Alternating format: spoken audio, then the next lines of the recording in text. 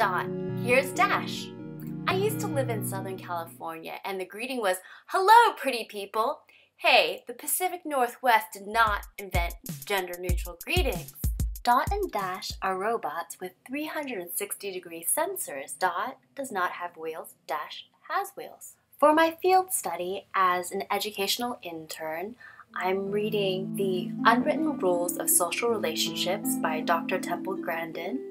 That's decoding the social mysteries through the unique perspectives of autism, as well as Gary Chapman's Growing Up Social, Raising Relational Kids in a Screen-Driven World.